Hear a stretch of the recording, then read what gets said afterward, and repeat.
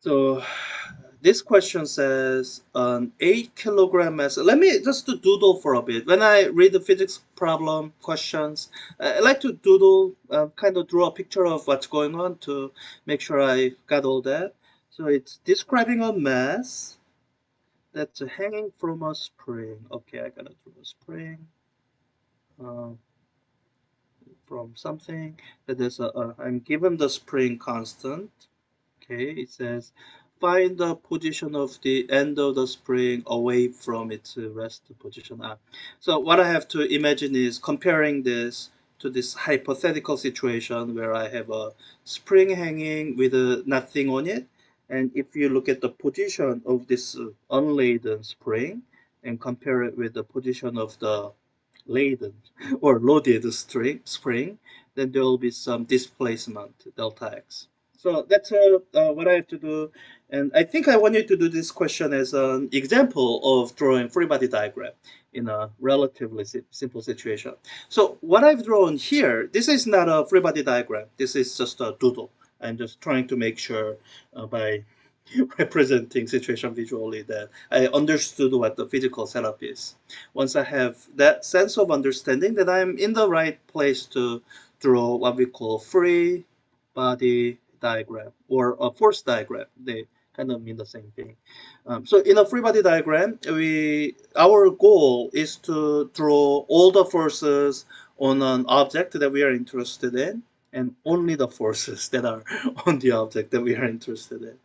So, so I try to keep free body diagrams simple. Really, the main star of the free body diagram are the forces.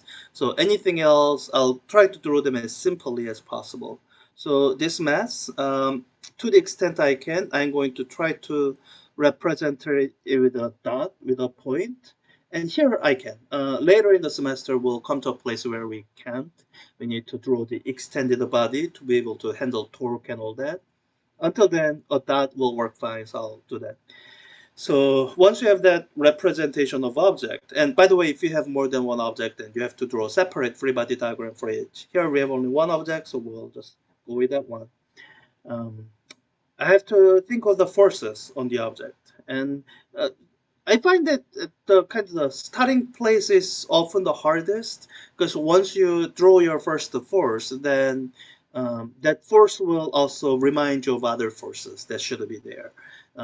So, so as I'm struggling to think about the first force to draw, the thing that helps me most is just drawing the gravity.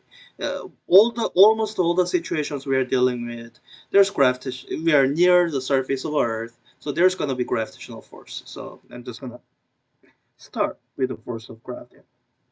There's always gravity. Then once I have that, then I ask myself this question: did I draw all the forces? And by which I mean, when you look at your net forces, all the forces that you have drawn, you'll get a sense of what kind of acceleration that net force represents. And the sense of acceleration you get from net force, it should match the sense of acceleration that you already had from your understanding of setup. Now, if you're doodling as you're reading the question, then I hope you had a sense that the acceleration of mass was zero. It was just hanging, it wasn't doing anything else, it's just resting at that hanging position. So if I'm getting downward acceleration, that can't be right. So there must be some additional forces other than gravity. And I hope as you think through that, that you remember, oh yeah, there should be spring force from this spring that's attached. So there should be spring force here. And I think once you get this far, that you have two forces on this object, that the acceleration should be zero. And before moving on to the next step, ask yourself the question, did I draw all the forces? And here the answer should be yes. You have two forces, down and up. You should be able to add them in a way that they add up to zero. So all that's fine. I don't see anything else touching this block, so don't go I don't go too far looking for additional forces to draw since it looks like I have everything. So once you have that, and you have acceleration is zero, which means your net force is equal to zero. So you should have this intuitive sense that your spring force is going to be equal to this gravitational force. Um, it is great. This week we'll cover more of the proper standard strategy steps where you are trying to deal with the more complicated situations where you can't just set two forces equal to each other. Now, having said that spring force is equal to mg, that doesn't actually answer the question, because the question is asking you for this displacement here, and that's nowhere in our expressions. So this is where you have to think of another way to express spring force. And you are taught that in the chapter under something called Hooke's law. And what Hooke's law said was, let me deal with the absolute value so that I don't have to worry about signs. The magnitude of spring force is proportional to displacement. Let me use their symbol, delta y. And there's a constant of proportionality, which is this spring constant here. So, so that's the equation you should end up with. That this expression that comes from Hooke's law, spring constant times delta y, is equal to this value of force for this specific situation that you found that spring force is equal to mg. So you have one equation, and let's count our unknowns. Hopefully only one. This is the only unknown. I think I'm given every other value. Let's see here. G is just 9.8 meter per second squared as usual. So I can solve this for my displacement. And I'm just going to do the algebra in my head. Mg over k. And just plug in the numbers. Let me do that on a calculator.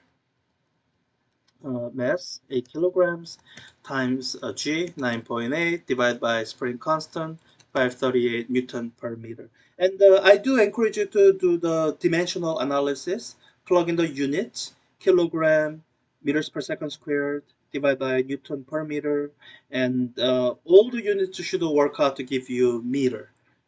So when I say put equal sign here, this is the displacement in meters. Um, so 0.146 meter. 0.146 meter. And now do watch always what unit the question wants the numerical answer in. Looks like they want that in centimeters. So I do need to convert this to centimeters. That will be doing that in my head. 14.6 centimeters. If you need help with the unit conversion, let me know. I do have some examples of unit conversion from beginning of the semester, but I'm happy to give you more examples. So that's the answer here. It's a relatively simple question. Um, and so the more complicated scenarios in which, what did I miss? 8 kilogram.